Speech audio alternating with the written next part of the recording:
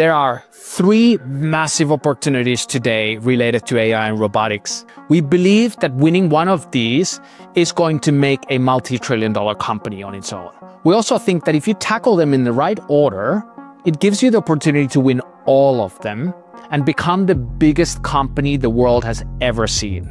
Opportunity number one involves building the real-world web. The real-world web is a decentralized machine perception network that allows for collaboratively accessing and building a 3D map of the world. It's how all of these AI devices like robots, glasses, and sensors will access and interact with the physical world. You can think of it as the World Wide Web for the physical world. That leads you directly to opportunity number two, which is an app store for the real world.